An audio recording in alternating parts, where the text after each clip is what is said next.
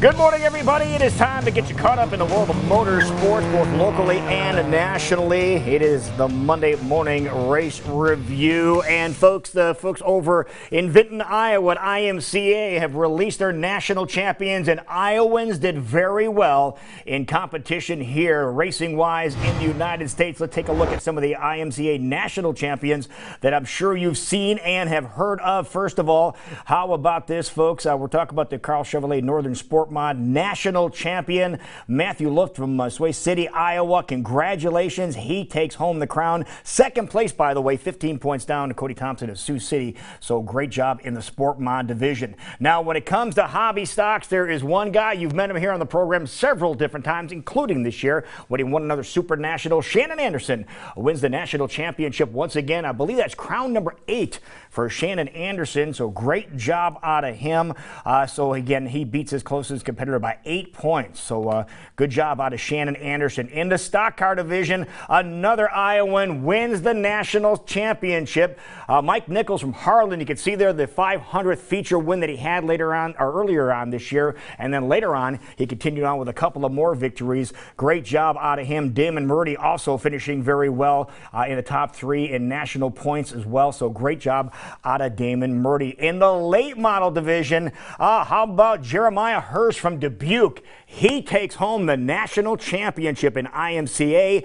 Great job out of him. And also, since we're giving nods to late model people from Iowa, how about 1 point behind the national champion, Todd Cooney from Pleasant Hill? Amazing. The national champion had 803 points. Cooney had 802. We talked about him all the time winning like in Marshalltown and places like that. So great job out of Todd Cooney. And speaking of Cooney, how about another Cooney that is going to be celebrating as well, as he jumped into a late model and took home the Rookie of the Year honors in the late model division in IMCA, talking about Sean Cooney. So congratulations all the way around. Now, speaking of late models, a big race was happening late model wise over in Eldora at the Eldora Speedway in Ohio.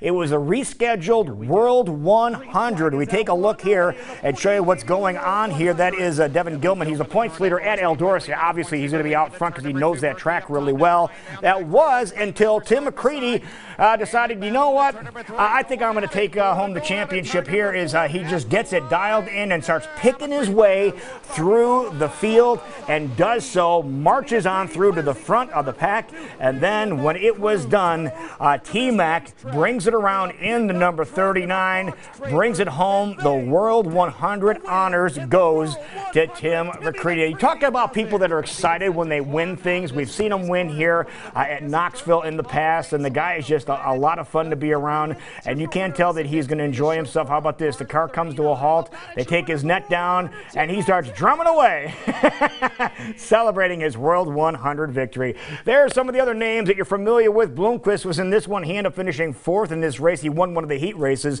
as well. Billy Moyer finished 20th in this race, and this, again, was the rescheduled event. Remember, they're supposed to run at the beginning of September, but it looked like weather stopped that from happening there. So good job at everybody there. Now, the playoffs do continue in the world of NASCAR, and this time they took it to Talladega Super Speedway.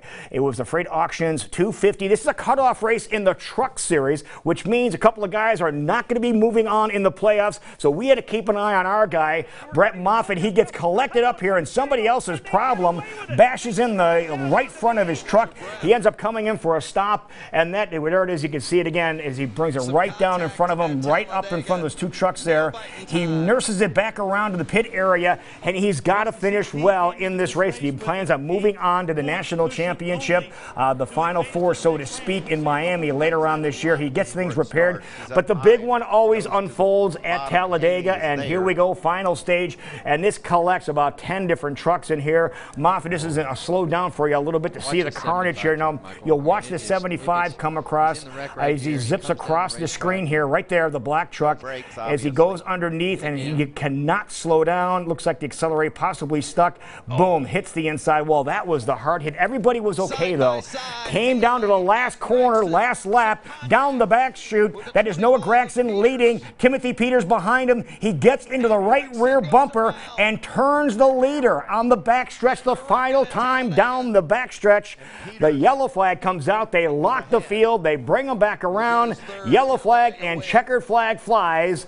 And the guy doesn't have a full-time ride. You've seen him here a couple of different times. Timothy Peters wins at Talladega on Saturday. David Gilliland, yes, that David Gilliland, ended up finishing third in this event. Stuart Friesen and Noah Gragson, you see there, finishing there. Brett Moffitt ended up finishing in 17th.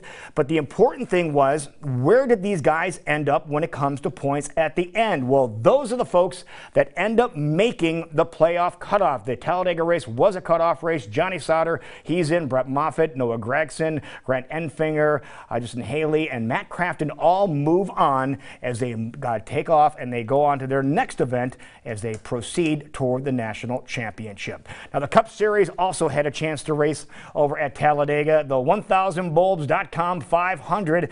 And folks, we had to keep an eye on what's happening at Talladega. We always know there's a big one sometime, but this was all a Tony Stewart and Stewart Haas dominated event until the big one happened. But the big one happened on the final lap behind the leaders. So they're crashing behind the leaders. They let them run to the checkered flag, and that is Kurt Busch. He led the good chunk of this race. He ran out of gas coming out of the final corners, and Aric Almirola in the Bacon for Life car ends up winning the event. So congratulations to Aric, again in a Tony Stewart car, wins. Clint Bowyer in another Tony Stewart car finishes in second place. Ricky Stenhouse finished in third. Good run out of Denny Hamlin and Joey Logano fifth. Now, Kyle Larson had a hard time all weekend long. He managed a 10th place finish, and after running out of gas, Kurt Busch got 14th.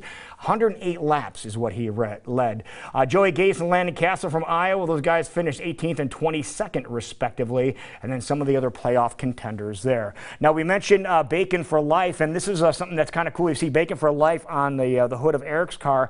Now, the deal is you have to the end of the year to get signed up for this, and you're going to get a certificate for Bacon every week for 5 years if you win the grand prize, and then you're going to get a check at the end so you can buy Bacon for 45 years after that. That's the grand prize in this Bacon for Life campaign. They also have Bacon for a year, 5 first place prizes for those. So go to that Smithfield website to get all the details on that. Now take a look at the playoff grid to see how things are going in the world of Cup playoff series. 2 people are locked in right now.